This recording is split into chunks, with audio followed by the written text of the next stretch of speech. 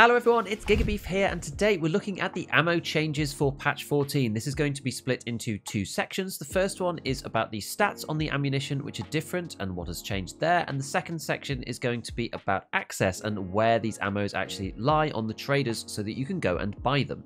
Let's start off with some of the categories with new ammunition. The first one is in 9x21, which is for the SR2M submachine gun and also the shrimp pistol, and this is 7U4 and 7N42. By the way, this information isn't updated on the official wiki as of yet. I'm sure it will be done soon. So this information comes from No Food After Midnight's website, EFT Ammo, because that one is up to date. And so if you want to go and see this yourself, that's where you will find it. These are totally brand new. 7U4 sits a little bit higher than PS with 47 damage and 27 pen, so it's okay. And 7N42 is now the best round in the caliber with 45 damage and 38 pen. Now, interestingly here, you can see that BT has changed quite a lot. This one used to be 63 damage and 39 penetration, and this has now been nerfed a lot to 49 and 32, so it's a significant downgrade to what it was before. 7N42 has basically taken its place with less damage, so the SR2M is now not quite as crazy with BT, but I don't think many people used it with that anyway because it was craft only. So the next one with new ammunition is a brand new caliber for the SIG Spear, which has been added this wipe, and this is 6.8 by 51mm, and there are two new ammunition types in here, SIG FMJ and SIG Hybrid. SIG FMJ deals 80 damage and has a pen value of 36, so this is really good against class 4 armor, and SIG Hybrid has 72 damage and 47 pen. This is very similar to 7.62 BP, but with a lot more damage. In a vacuum, at least just looking at the statistics, this to me seems extremely good. If you can get your hands on a SIG Spear and some ammunition, you should be killing everybody with it. This might end up being meta, but we're going to have to see how the SIG handles and how it feels in game. So next up, we have 9x39. This is for the typical VSS and the Val, but also we've now got some new weapons in this caliber as well, and this has had FMJ added with 75 damage and 17 pen. It does have a small recoil bonus, but I don't think this is really worth taking over SP5 if you can get hold of it. SP5 itself has stayed the same, but a few of the others have had a little bit of a reshuffle. SPP has been brought down slightly, so same damage at 68, but the pen of 40 has been changed down to 35. SP6 has been buffed slightly, I don't really know why, but that's gone from 58 damage to 60 and 46 pen to 48, so this is now even more lethal against class 5 armor than it was before. The AB9 has been reshuffled slightly because that used to be better than SP6. SP6 has basically taken its place in penetration terms, and this one has had its damage kept the same at 62, but the penetration has moved from 48 down to 43. This makes the caliber a little bit more even, and so the ordering goes SP5 to SPP to PAB9 to SP6 and then to BP, which was changed a little bit as well, but not much. 60 damage to 58 and 55 pen to 54. This bullet is still extremely good, it doesn't really matter that much. So the next caliber that's changed a lot is actually 5.45, and we've seen a lot of reshuffling within here, so let's just go through it line by line. The HP bullets have gone from 74 damage to 76 and from 12 pen to 9 pen, so that doesn't really matter too much. SP has gone from 68 damage to 65 and 13 pen to 15, so again, it doesn't make too much difference, and PRS has had a damage boost from 60 to 70 and a 1 increase in pen from 12 to 13 too. Where this starts to make a little bit of difference is with US. This has gone from 65 damage to 63, so much of a muchness there, but from 15 to 17 pen. So this actually helps it get through the class 2 underlay, because we have to remember that we have the new armor system now, so you're not always going to be hitting a plate at, say, class 4. 17 pen is a lot better at getting through class 2 than 15 is, and so this should help its performance a little bit, especially if you're shooting at players not actually directly onto the plates themselves.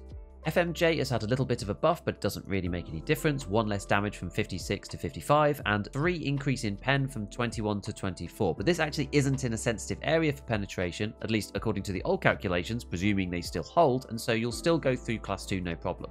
PS has gone from 48 damage to 53 and from 31 pen to 28, so this is roughly the same performance as it was before, and PP has gone from 44 damage to 50, which is a big step up, but 36 pen to 34.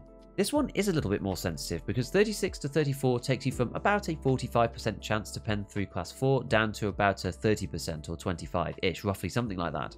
The only benefit here really is that the increased damage means that if you do pen through a class 4 helmet, which as I said is about a quarter of the time now, you will probably kill them with 50 damage rather than 44, which used to not kill people through class 4 helmets.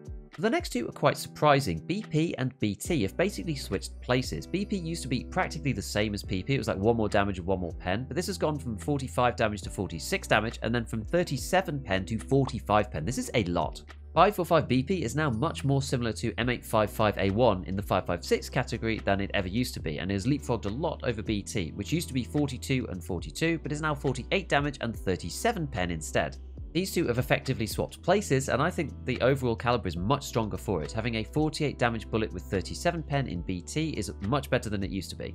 There's also been some minor tweaks to the top end bullets, so 7M40 kept its damage at 52, but the pen has gone down slightly from 44 to 42, and also the recoil is only -10 now from -20, so it's not quite as recoil reducing as it was before.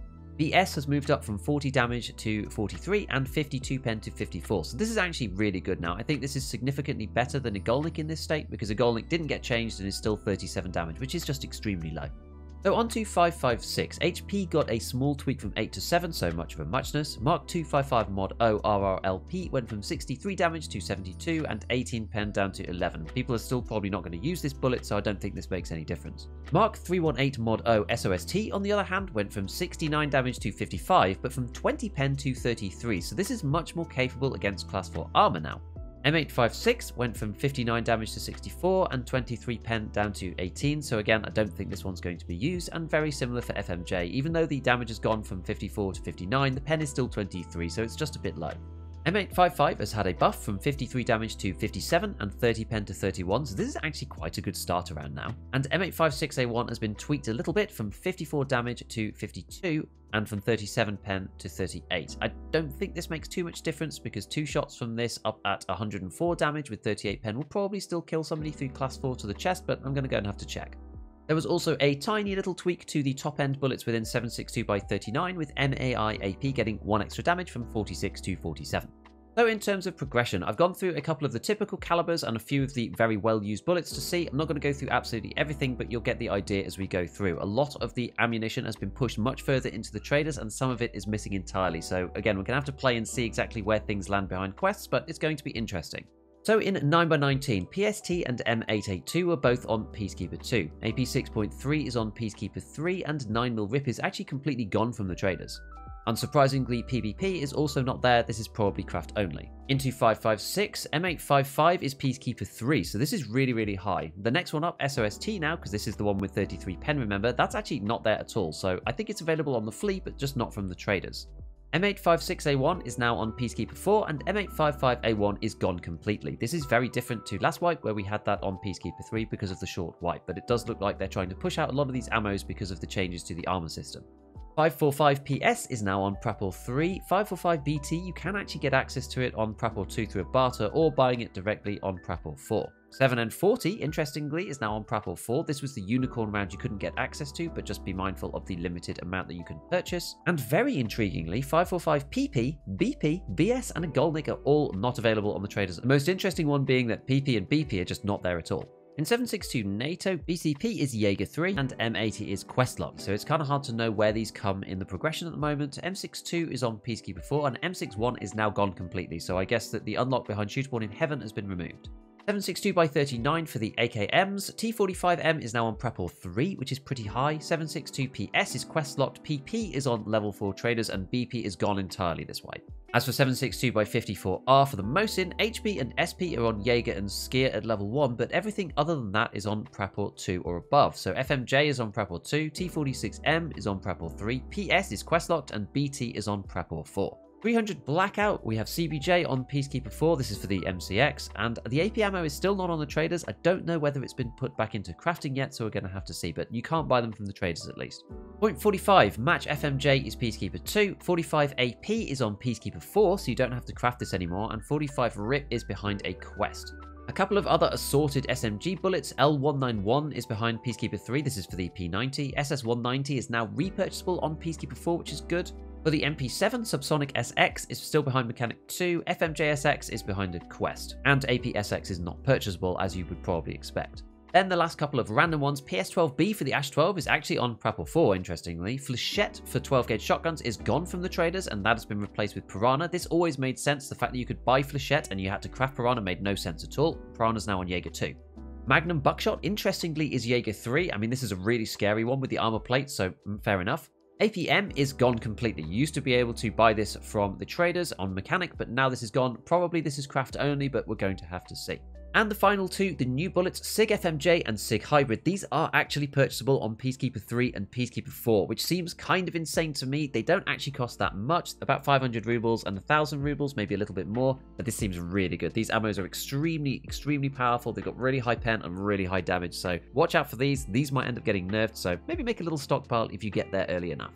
One final thing before we go, we have a new album launching in partnership with Low Wave Records called Phoenix, which is now available on Spotify using the links down in the description below. This is all completely copyright free, so if you are a content creator, you can use this in your streams no problem, and it does help to support the channel. Basically the exact same method as YouTube. You watch the stuff and the channel gets paid for people listening to the music. It's the same kind of thing. So if you want to go and listen to that to go and help the channel and you like the music, then it's a win-win for everybody. If you did want to use the music in any of your content, just make sure that you credit it so that people know where to find it, but otherwise it was made for me and for the community to use free of charge. So as always, a big shout out to all my patrons and have fun in your raids.